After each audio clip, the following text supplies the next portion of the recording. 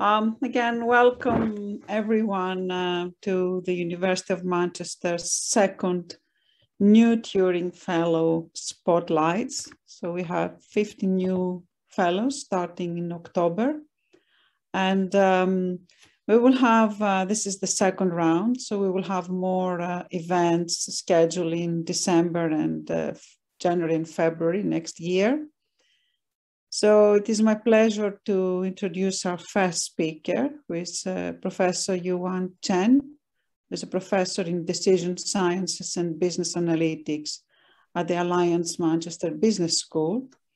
And he will talk about decision analytics using data-driven modeling and evidential reasoning. So I would like to welcome Professor Chen to start his talk. Thank you, Sophia. Let me share the screen.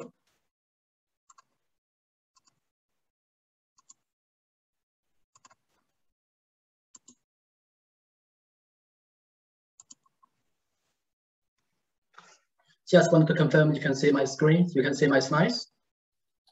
Yeah. That looks good. Yeah. Yeah, thank you. Okay, good afternoon, everyone. Thank you, Sophia, for the introduction. It's a pleasure for me to have this opportunity to present my research. So the title of my presentation today is Decision Analytics using Data-Driven Modeling and Evidential Reasoning.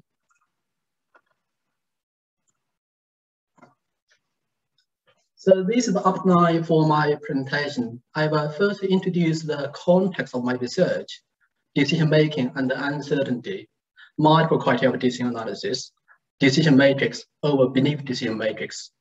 Then I will briefly introduce my methodological research on evidential reasoning and the belief rule-based systems. I will quickly go through a couple of research projects I'm working on or have completed in recent years, if I have time, before the final summary and the further research.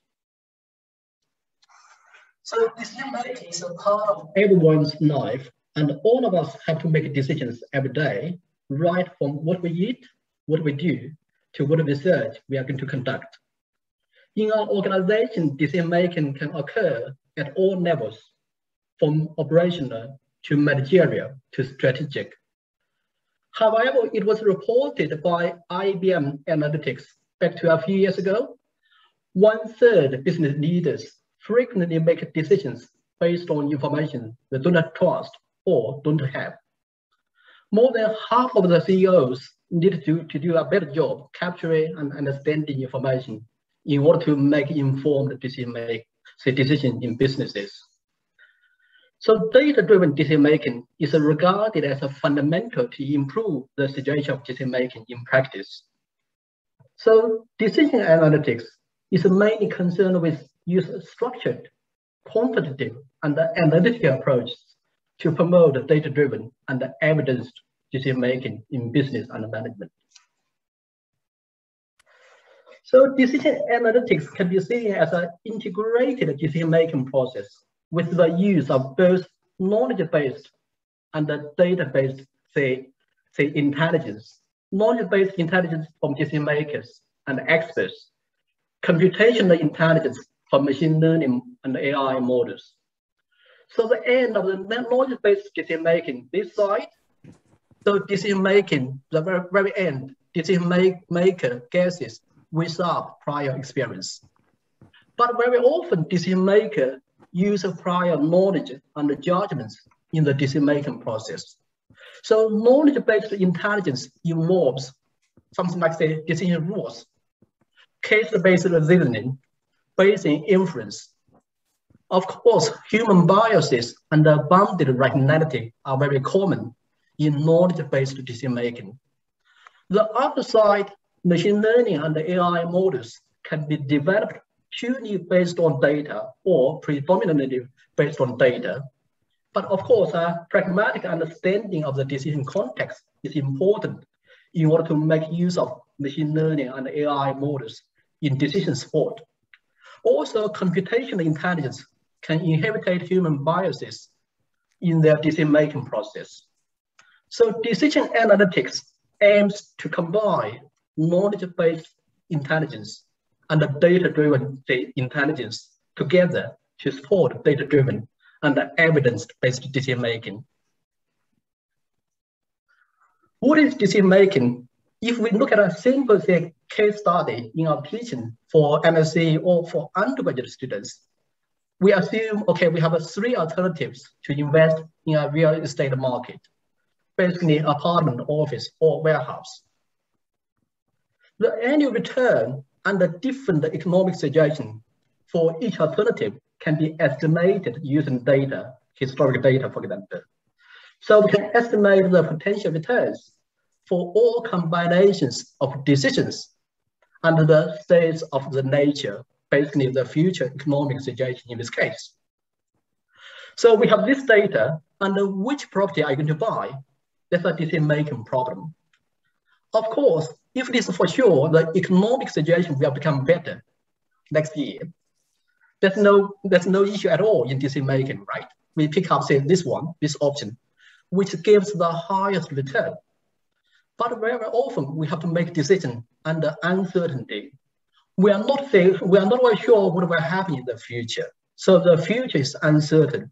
So we consider decision-making under uncertainty.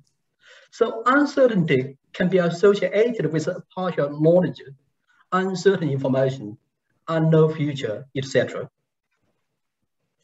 So the simple decision-making problem already involves different considerations. There are even more challenges in applying decision analytics in real-world scenario. For example, for risk analysis in containerized supply chain, for example, from Liverpool to Shanghai.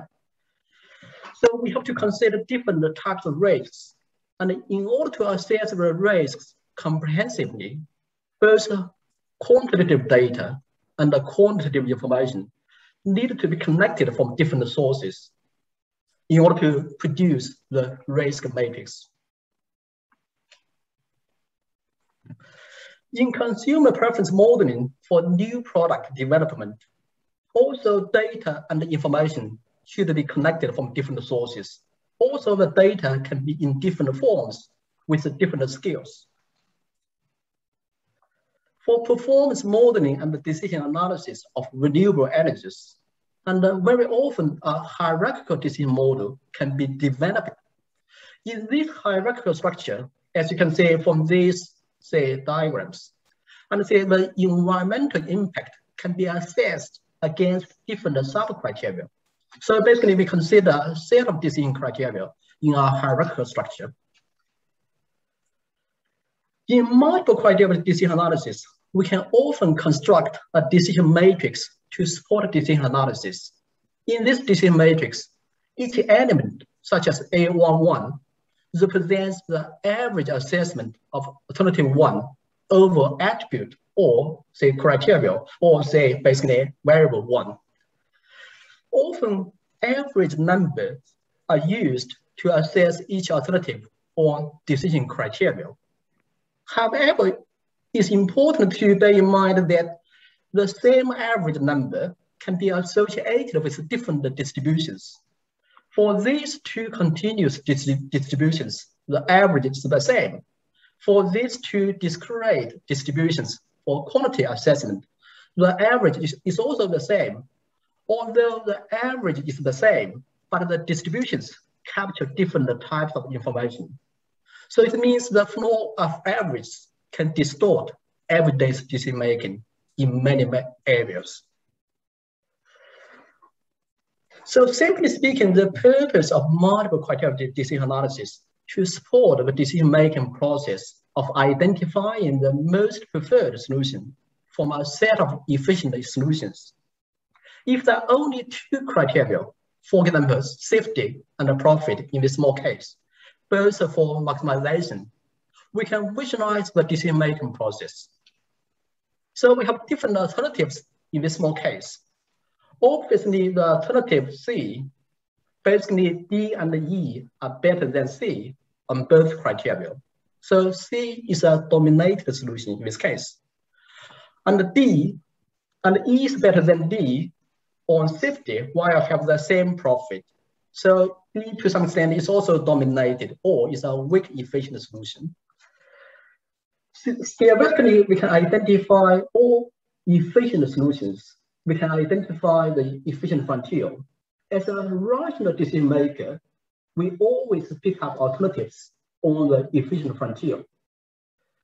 This case only involves two criteria.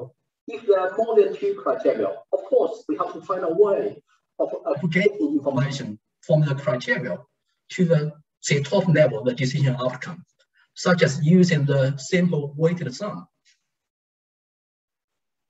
So back to the law of averages I discussed previously. In the research conducted by myself and some colleagues in the Decision and Quantitative Sciences Research Center in the Business School, we propose to extend the decision matrix to belief decision matrix. In this belief decision matrix, we use a discrete distribution to capture assessment information for some criteria. So the discrete distribution can represent, of course, the precise numbers. It can also present uncertain information, like probability distributions. Also uncertain judgments, even with ignorance. So in the past year, my research focuses mainly on multiple criteria decision analysis, using information from different sources. We consider information representation, inference, and data analytics. So here is a small web search cluster analysis to the titles of my publications I published in the past decade. So the keywords for my publications include belief rule-based models, evidential reasoning, also decision making, prediction, analysis, network, and so on. In decision theory, evidential reasoning has been developed as a generic evidence-based multiple criteria decision analysis approach for formulating decision-making problems, aggregating information from the bottom level criteria to the top level decision outcome, also capture information in different types in order to support decision making. So the idea is very straightforward. We combine information from decision criteria together in order to support the final decision outcome. And mathematically, evidential reasoning is a generalized probabilistic inference which extends the density rule and a Bayesian inference. So furthermore, in the past decade, I've been working on combining knowledge base with an evidential reasoning method. So as you can see from this small diagram, so on one side, I explore how to formulate different types of information in the decision-making process, including quantitative information, quantitative data, probability distributions, and then further extend the knowledge base to multiple levels. So we consider a hierarchical decision-making process as well. A simple comparison between the belief rule and the traditional if-then rule, as you can see, for the belief rule, the consequent part is a discrete distribution. We use a belief distribution to capture the uncertain outcome. In this case, the traditional if-then rules are special case of belief rules. Probability distributions are also special case of belief structures.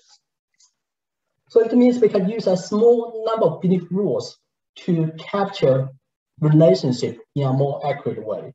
We can also use data to train the parameters for the belief rule base.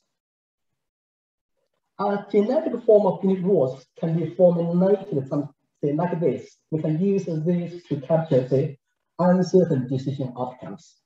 So the decision outcomes can be subjective in evaluation grades or numerical data or different events or different faults in fault diagnosis. A single layer belief rule-based model, something like this. So this can represent a transparent and interpretable inference process from input information to the decision outcome, which is represented by a belief distribution. On the other side, I have been working on different inference mechanisms, including the classic depth-first theory of evidence to evidential reasoning, also some other reasoning models in order to combine information together. So the methodology can be formulated mathematically by the belief rule-based matrix, something like this. And then we can say formulate the whole model using the mathematical form within constraints or parameters. Also, the input and the outputs can be represented by belief distributions. We combine these two sides and the knowledge-based inference engine together, and the whole model represents a belief rule-based inference methodology using evidential reasoning. As the output is represented by the distribution, so we can easily capture uncertain outputs in decision analysis, something like the minimum, maximum, or average utilities in decision analysis. We can further use data to train the models. The initial belief rules can be constructed using expert knowledge or historical data. We can further use the data to train the parameter in order to make the model more accurate. Okay. So next, I'm going to provide a very brief overview of 3 projects. Basically, say 2 of them I completed in the past years, and say the last one basically is an ongoing project. So the first project is about the containerized supply chain risk analysis. Of course, containerized supply chain plays a very important role in global economic prosperity. Approximately 90% of world trade is achieved in shipping, say, containers. So in this project, we evaluate and prioritize different types of risks for mitigation strategies. So we consider the physical flow for the whole supply chain, say from supplier side to import side. At each stage of this whole supply chain, we have to consider different types of risks. Like maritime transportation, we have to consider risk like say fire and explosion, collision, and these type of risks. So data needed to be collected basically from different sources, from experts, from historical records, in order to evaluate these risks. And then we combine information together in order to prioritize the risks for mitigation strategies. So we used the methods we developed, say including evidential reasoning and belief rule-based models. So the second project basically is to formulate a relationship between product profile and the customer rating in new product development. So in this case, data are also collected from different sources, from panelists, also from say consumers, from surveys, also from experiments.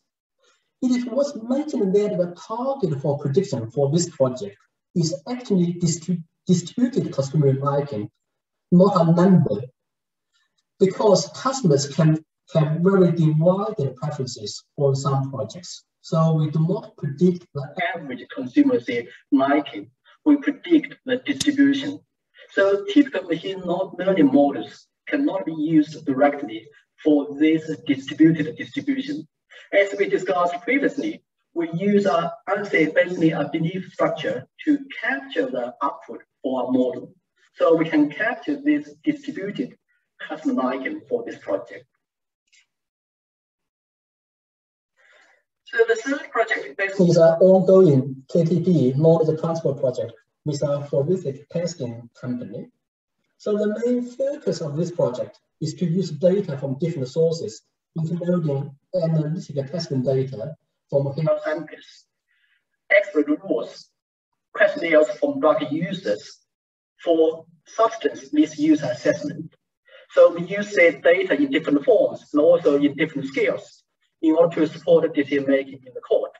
So we also use a set of different machine learning models plus rule-based models to predict the drug usage for certain patients or clients in this case.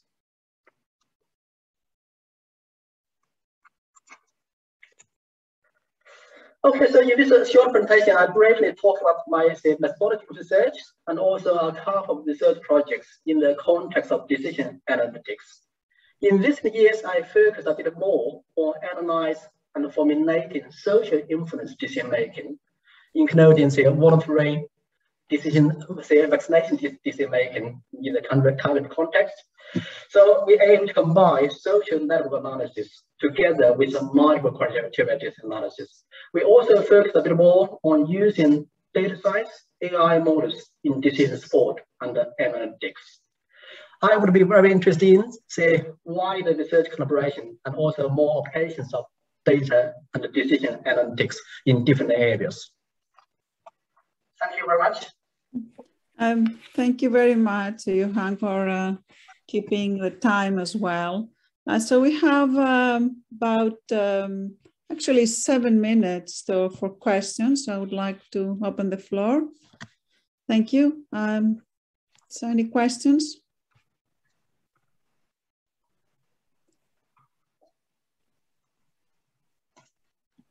Questions? So I'll ask a question because I come from a different field and I'm working also on uncertainty, but from textual points of view. So my question is, you mentioned about qualitative and quantitative data. To what extent, I mean, how do you envisage any problems when you're trying to integrate different types of data to detect the decision making? What are the challenges, the main challenges? Yeah, this is a very good question. Thank you, Sophia. Let me just put the question in a context. Basically, the first project I introduced. So for this project, basically, in order to prioritize risks for mitigation, because resources and money are always limited. So we cannot mitigate all the risks in containerized supply chain. So in this case, basically we collected data and one source quantitative data. We know, like a fire explosion condition, how many times they happened in the past for certain supply chain company or for certain new report. So quantitative data and frequency analysis, something like that. On the other hand, we also collect data from experts or managers or staff for a containership. So basically, they provide subjective data, like from 2 dimensions. The likelihood, how likely you think fire will may happen in a containership. So they provide different subjective evaluation grades and also the potential consequence. In case a fire happens in a containership, what mitigation strategies you have, and what would be the potential consequence? Because the potential consequence, before something happened, we don't know the potential consequence. So that data, the potential consequence, is also evaluated by experts. So in this case, we have to combine quantitative data and the judgments, prior knowledge from experts together in order to produce a ranking of different risks. So basically, in that case, the main challenge was that we decide the relative importance of different information sources, and also how to combine these 2 different types of information together. That was the main challenge for this particular research. So yeah, that's very interesting. So I mean, any other questions? We have 4 minutes. Okay, I'll ask another one because nobody is asking. Maybe it's any questions. It's good to have a discussion. So again, this has to do with the priors that you are using in the different knowledge sources. In a kind of belief, if you have a kind of belief and system, I mean, to what extent you're using existing knowledge sources as priors, and what kind of difficulties you're encountering? Again, this is a very insightful question. And in belief rule-based models, it's pretty hard to create the initial rules, because compared with the traditional rules, we have the uncertain outputs here. Let me move to this. And this one.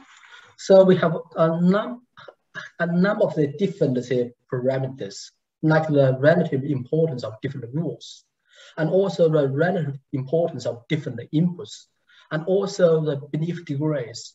which are associated with different outcomes. So normally we can say, in the first instance, we can formulate rules from experts, like a risk assessment. We can collate information from experts, say construct the initial rules. And then we can also say generate rules randomly, or we generate rules from data. And once we have more, say, data samples, we can further train the parameters and make the rule, say, basically more useful or more accurate in capturing relationship. So rule-based model, in my understanding, essentially we consider different scenarios for the whole input space. We decompose the whole input space to smaller, say, areas, and then we consider local knowledge within a small area. That's the idea, yeah. Okay, thank you so much. A couple of minutes if there is any other question. Well, if not, I would like to thank the speaker for a very nice talk, an excellent talk. Thank you again for your time. So it's time now to introduce our second speaker for today's event. And this is Matthew Thorpe, Matt Thorpe, who is a senior lecturer in applied mathematics, who is going to be talking to us about large data limits in semi-supervised learning. So looking forward to this. Thank you. Okay, thank you very much. I actually slightly extended the scope of my talk to include some other work as well, but it's kind of mostly focused on large data limits. Oh. Okay, right. Okay, so I guess just to kind of introduce myself. So actually, I'm a lecturer, not a senior lecturer in applied mathematics, but thank you for the promotion. So I previously was a research fellow in Cambridge, which actually is where I'm at the moment. I'm attending the Mathematics of Deep Learning program here at the Isaac Newton Institute. Before that, I did a postdoc in the US at Carnegie Mellon University, and my PhD originally comes from the University of Warwick. So sort of broadly speaking, I kind of have sort of three areas of interest. So I'm interested in discrete to continuum variational limits in sort of graph-based learning. I'm interested in graph neural networks, and particularly kind of the connections with sort of PDEs. And I'm interested in sort of optimal transport type distances. And of course, I'm interested in all the sort of applications that come along with all these areas. Okay, so I've kind of written down a few of the projects I've been involved in recently. The ones highlighted in red are the ones I want to kind of touch on today. So I mean, typically, the large data limit graph-based learning.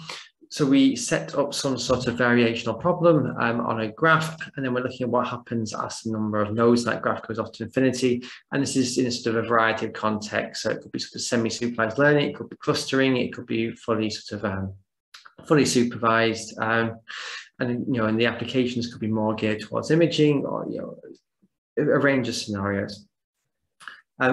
In neural networks, I'm kind of interested in what happens as you get sort of deeper networks. So in particular, making the connections between a sort of a very deep network and something like an ODE system, and trying to use this to design sort of new architectures. So more recently, I've been trying to kind of combine this with this sort of graph-based learning to design sort of graph-based neural network schemes.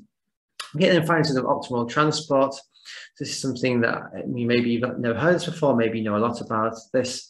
If you've never heard this before, this is just a way of defining distance, which is particularly sort of useful in imaging.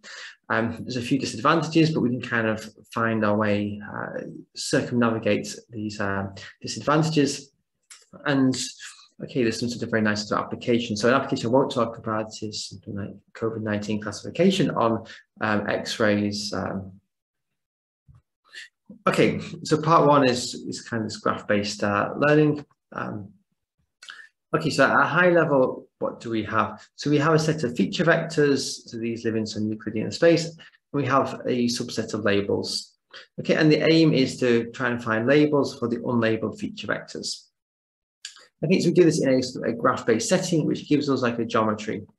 Okay, so the graph consists of nodes, which are just the feature vectors, and then the weights are some measure of similarity between feature vectors. Okay, so we sort of say, okay, the weight is very big if we think of xi and xj as being very similar, or the weight's approximately 0 if it's very dissimilar. Okay, so we're given these sort of labels. So I've just assumed that the first m feature vectors are labeled. Okay, and I'm going to assume that they're sort of categorical labels. So we have k different classes, and we want to put each feature vector in one of these k classes. So the assumption then is that these feature vectors should have similar labels, which of course is very reasonable.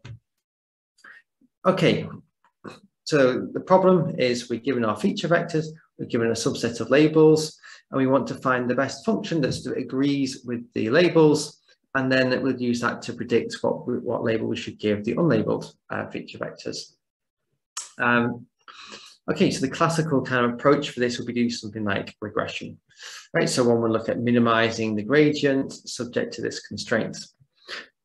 So, because this isn't really taking advantage of the fact that this is a semi-supervised learning problem. So this is kind of a very nice example by one of my collaborators. So let's imagine we have only two labels. We have a red label and we have a blue label. And now I want to divide my state space up into these regions. So of course, like the most natural thing to do is just to put a line down the middle, anything to the left is red, anything to the right is blue. Now you give me unlabeled feature vectors, right? And you can see if I apply this decision rule, it's not really a very good solution, right? So I haven't learned my geometry. So a much better rule would be to move the line over here, and then, okay, you can see this is probably a much better answer. Okay, so this is kind of what the semi-supervised learning setting, philosophically, what we kind of hope to take advantage of.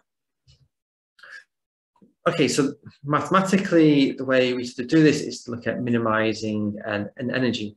So the energy we look at minimizing is the following. So we're looking for the function fn, which, okay, so we define this energy as being the pairwise difference to some pth power weighted by the edge weights.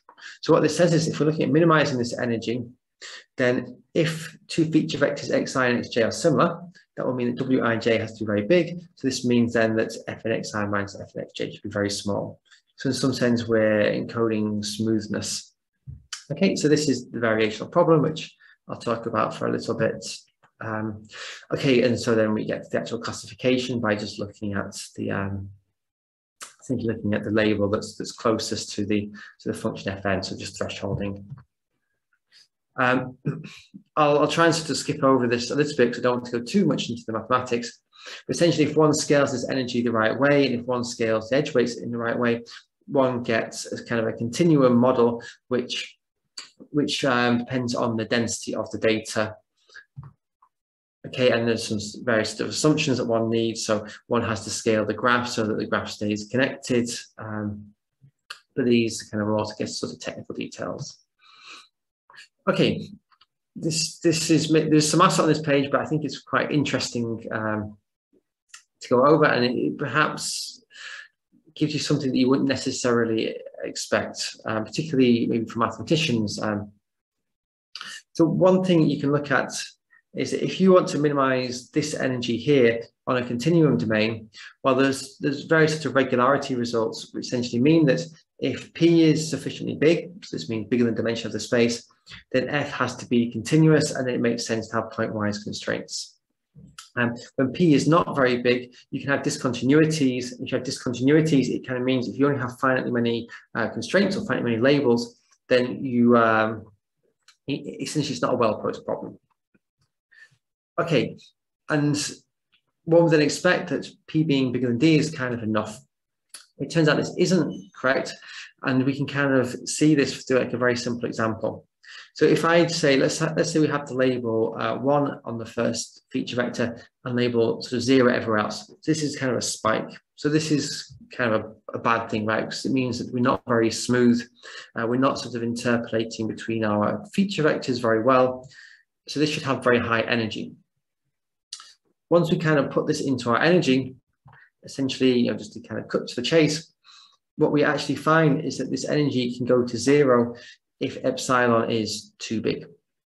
Right, so this kind of means there's a sort of nice interplay between the sort of the scaling on the graph and whether or not we get a sort of like a smooth interpolation between labels. Okay, and this is, you know, I'll just flash this theorem up. Essentially, this theorem is kind of sharp, and it gives the two regimes where we either are in a well-posed regime if our sort of scaling in the graph is not too big, and we're in this sort of ill-posed regime if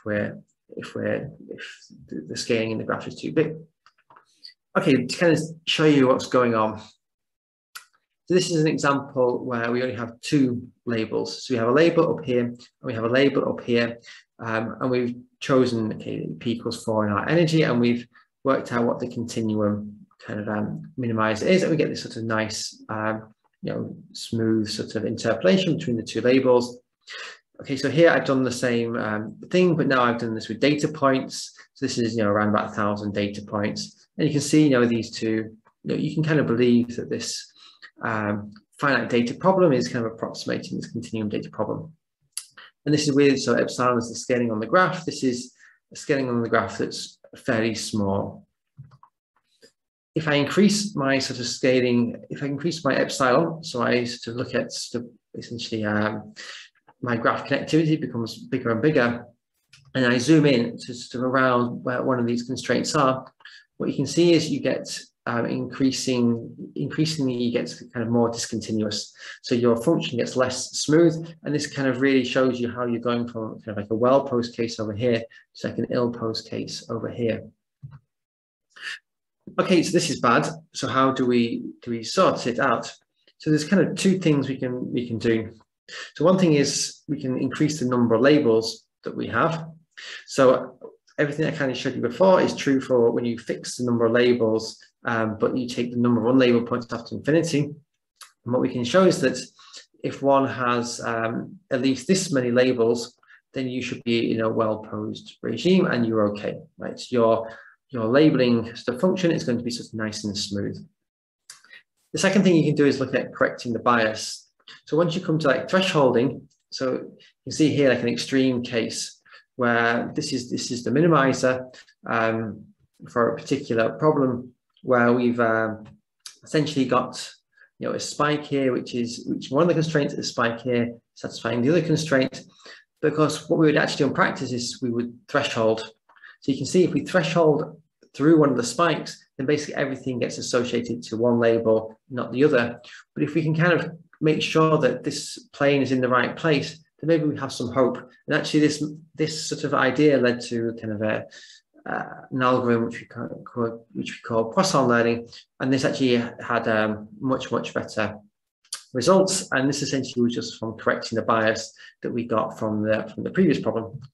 So I can kind of, you know, show you some results, and of course, you know, these results all work very well.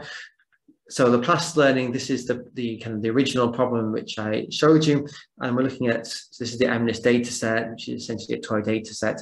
We're looking at one label per class. There are 10 classes because the MNIST data set is handwritten digits, 1 to 10. So on a data set with one class, Laplace learning gets about 16% accuracy. So chance will be 10% accuracy. So it does slightly better than chance, but not much better, right? On the other hand, just correcting for the bias, right, this brings you already up to about 90% accuracy, right? So, and of course, you know, we compared with a whole range of other sort of semi-supervised learning algorithms, and, you know, you can see we beat them all as long as we, you know, in the regime where we have very few labels. So, you know, only sort of, you know, well, 50 labels per class is the most we did. Similar story in other data sets. So there's the fashion MNIST data set, WebKB. These are kind of considered slightly harder problems. And it's kind of the same story that, you know, our corrected bias algorithm does, in most cases, significantly better. You'll notice, of course, as you get more and more labels, the gap closes. And this is really because our algorithm is kind of designed for the low labeling rate regime. Okay, so I went through that very quickly. Okay, this now onto this kind of second part. This is kind of the optimal transport part. So first of all, I kind of want to motivate optimal transport. So let's say we want to compare the distance between two images, and my images are a red ball and a blue ball. So the first thing you can probably do is think, well, let's use like a Euclidean type distance. So in a Euclidean type distance, you take one image, you put the other image over the top of it, and you just subtract them. Okay, and then you look at, you know, what's the, essentially in this case, what's the area left. So of course, between these two balls here, right, the Euclidean distance between the two balls is just going to be, you know, the red area plus the blue area. Okay, so this is maybe okay when the balls are overlapping, but you can kind of see once the balls have moved apart, then the Euclidean distance is going to be constant. It's just going to be twice the volume of the balls. And in particular, there's no gradient. So if we want to optimize this, say we want to move the blue ball in the direction of the red ball, well, we have zero gradient. So no gradient descent method is going to work in this sort of Euclidean setting. A more sort of physically accurate model is kind of the Lagrangian viewpoint. So the Lagrangian viewpoint says, okay, how far do we have to move the blue ball to get to the red ball? So in this case, of course, right, how we move will be to sort of shift everything to the left.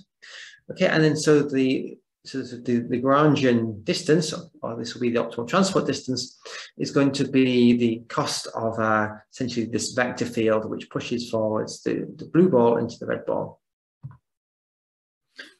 Okay, so I mean, I won't just spend too long explaining kind of, you know, what the Wasserstein distance is, but essentially it's the picture on the previous slide. So if we have, now our images are going to be measures, so maybe we have a measure mu and we have a measure nu, and then we have some map t which deforms mu into nu. Okay, so this notation here just means that mu is rearranged and now it's the measure nu. And then we look at paying the cost of transporting from x to t of x. Okay, and so you think of this as, you know, we want to move mass mu of x from x to t of x, and the cost we pay is proportional to the squared distance. Okay, so this is kind of very nice. So as you can see from the previous slide, you know, we kind of have, you know, it's a Lagrangian model, which is often more physically reasonable. It's fairly actually simple to understand kind of what's actually going on, even if the mathematics kind of hides this a little bit. One can think of this as just moving, well, this distance was first proposed by Monge, who kind of did this in the context of moving dirt from a trench to a wall. So he wanted to know, if I dig a hole and I want to build a wall, where should I move the dirt from my hole to the wall? So this, I think, gives it kind of like makes it kind of easier to understand than other types of Lagrangian distance, which are slightly more obscure, in my opinion. There's lots of nice theory behind this, which makes it desirable. So, you know, this actually is a metric. We have geodesics, we have a Riemannian structure, which I'll touch on later. And there's sort of nice theoretical and characterizing properties. So we know things like, you know, when there exists a map T, we can characterize this T under appropriate conditions. Okay. I thought there was going to be a slide in between this, which kind of led to the disadvantages. Let me just check if there is. Okay, I unfortunately seem to have cut the disadvantages off, but let me sort of do this ad lib. There's potentially two disadvantages to this type of distance. The first is actually it's quite slow to compute numerically, because defining this t is, you know, it's an optimization problem. Although it's convex, it's actually not so easy. Well, it's convex in an appropriate formulation. The second thing is that we have a lot of sort of off-the-shelf data analysis tools. So I'm thinking of things like principal component analysis, linear discriminant analysis, but these are all for Euclidean distances. The question is, well, how can we do this in the sort of Wasserstein topology? And this, of course, is much harder. So what I want to talk about now is kind of how to linearize these distances. So the point of linearizing these distances is essentially to find an embedding so that the Euclidean distance in the embedded space is approximately equal to the Wasserstein distance in the original space. So how you can kind of think of this is, you think of this as, okay, we start off on this Wasserstein manifold. Okay, so this is some sort of, you know, curved space.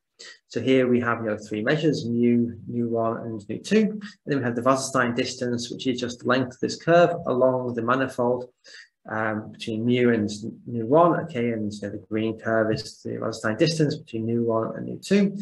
Okay, and likewise for the blue. What we can do is we can project onto the tangent space. So the tangent space is down here.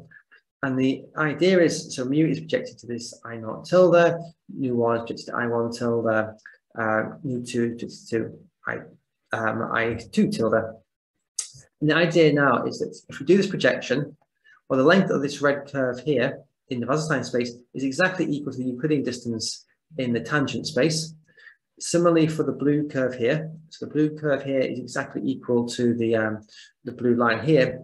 And then kind of approximately, we expect that the green curve here is going to be equal to the green line here. And this sort of depends on how curved the space is, but it's kind of an approximation we can make.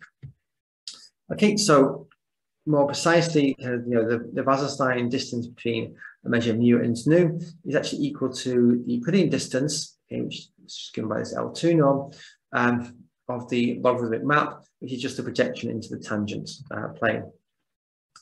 Okay, so this kind of allows us to kind of define a linear Wasserstein distance. Okay, so the linear Wasserstein distance is just the distance between the two, between the distance in the tangent space, essentially.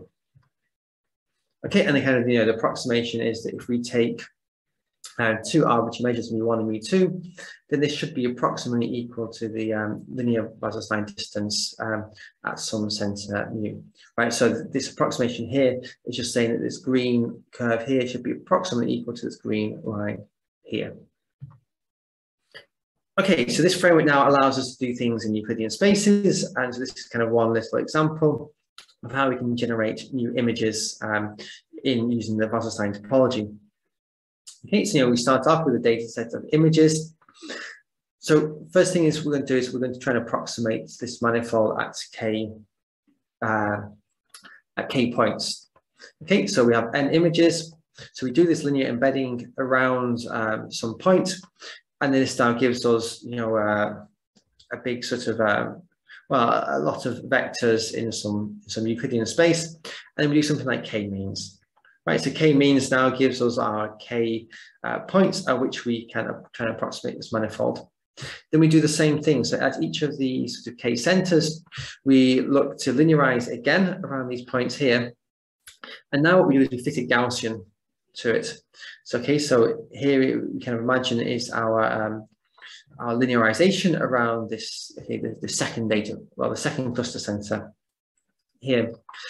Now, okay, if we want to generate a new image, what we do is, you know, first of all, we sample one of these cluster centers. Then we can sample a point in the linear space, and then this whole process is reversible. So we can go back and we can generate a new image. So I think a question whenever you're looking at the data generation is, are you really generating new images, or are you just sort of pushing back what you had before? So we did this with a very, very, very small number of images. So we did this with a data set of just 19 images. So the top row here are the images which we used, and then the second two rows, these are the generated images. And what you can kind of see is that actually, you know, none of these faces here appear exactly in the top row. So we are generating new images. I mean, of course, it's not perfect, right? You can see just around here, you know, the mouse is kind of messed up, but we're also only learning from 19 images, right? I mean, it's a difficult problem. Okay, I can give you sort of an example of like a sort of a toy problem. Okay, so this is a data set, obviously synthetic, and it has sort of two modes of variation.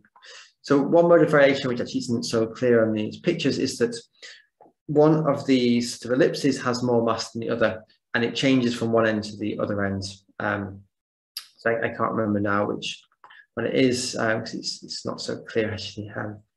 The other mode of variation is the orientation of the ellipses. So you can see here, you know, it's neg on its side, here it's standing up. You can kind of just ignore the, these are two different types of optimal transport distance. This is the Wasserstein, okay, it's the Wasserstein center. This is a slightly modified version known as the Hellinger-Kantorowicz distance. Okay, and we can from this, we can look at, so we do our linear embedding, and then we can look at what are the modes of variation in this data set. So let's focus on the HK embedding. What we find is that there are two, for PCA, this corresponds to two modes, the first two principal components corresponds to two types of deformations. So the first principal component corresponds to stretching the top ellipse and sort of squashing the bottom ellipse. Right, and that's exactly kind of what one of the modes of variation was in the data set. The second mode of variation corresponds to enlarging the first ellipse and shrinking the second ellipse. So again, this is exactly what we get. So it's kind of nice, right, that this that we've kind of really captured the geometry. Even though it's a synthetic data set, we've kind of managed to find it. And of course, Euclidean distance wouldn't capture this sort of thing. So we applied this to the problem of tagging jets from, again, so this is actually from a simulated data set of particle collider events, but it's meant to be fairly realistic. So we're given sort of QCD jets and W boson jets. So the if you just focus on the sort of green dots, right? This is so somehow that this is meant to represent the back plate, and then we have particles hitting the back plate, and then the idea is, okay, what reaction did these particles come from? Okay, so we have, so the QCD jets, so typically you get sort of like one big particle in the middle and then sort of other smaller particles around them. In the W boson jets, you typically see sort of two big jets in the middle and then surrounded by sort of smaller particles. So again, we can do this sort of linear embedding space, it's just linear embedding, and then we can sort of look at the geometry. And again, it kind of tells you something about what's sort of going on. So what you can sort of see here is that, sorry, which way around it is. So I think the brown here is 2. So the brown, it corresponds to the W boson jets. So you can sort of see that we do get, the W boson jets are kind of accumulating around here, and the QC jets are accumulating around here. So you see, you also get some of the, I forgot which way around it is again, of the W boson jets over here. But actually, if you look at that, so even though, so 6 is a W boson jet, but actually it does kind of look more like a QCD jet, because it is kind of, there is only kind of one particle. So it's kind of reasonable that our sort of algorithm would sort of struggle to distinguish that from the other QCD jets. Okay, so now once we're in this linear space, we can apply sort of off-the-shelf tools like linear discriminant analysis, k-nearest neighbors, support vector machines. Okay, and so of course, we get sort of fairly reasonable results. So these are length scales which I haven't really introduced, but essentially we can kind of control how far this transport happens. Okay, so I'll just sort of summarize very quickly. So in part 1, we looked at how to scale graphs in order to achieve sort of asymptotic well-posedness. And we found that there were regimes where the problem is ill-posed, and then we kind of proposed those 2 solutions. So one is to just increase the number of labels, and we can find a minimal number of labels from these. And the second is to try and correct the bias, and this led to kind of a new method, which is very good at lower label rates. In the second part, we looked at linearizing this optimal transport framework, and this was to allow for off-the-shelf data analysis tools in this sort of better geometry. Okay, and we've looked at sort of several examples, so including sort of data generation and jet tagging, and we're looking at sort of more interesting, other applications, including sort of designing fingerprints for material sciences and sort of medical imaging. So these kind of parts are more in progress. So with that, thank you very much, and yeah, any questions? Thank you very much, Matt, for a very interesting talk. We have actually 3 minutes for questions, and the floor is open.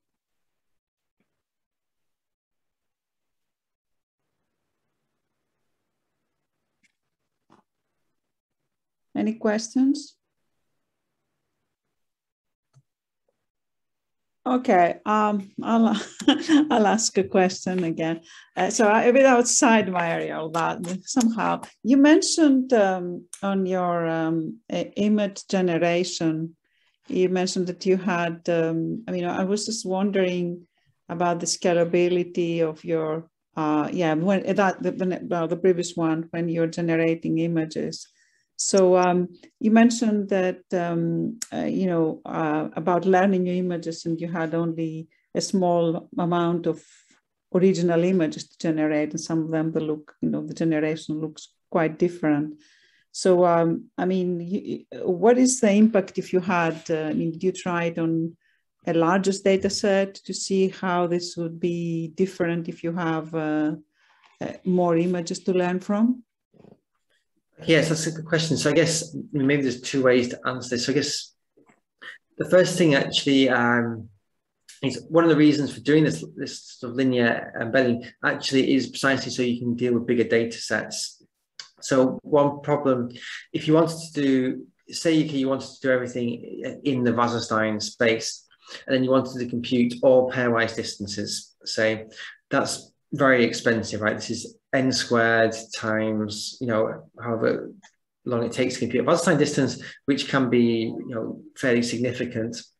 On the other hand, this sort of linear embedding space, you have to do the embedding, which is essentially equivalent to computing the Wasserstein distance sort of once. So this means you have to do it sort of n times for a data set size n, and then you do everything in Euclidean space. After that, everything is kind of very quick.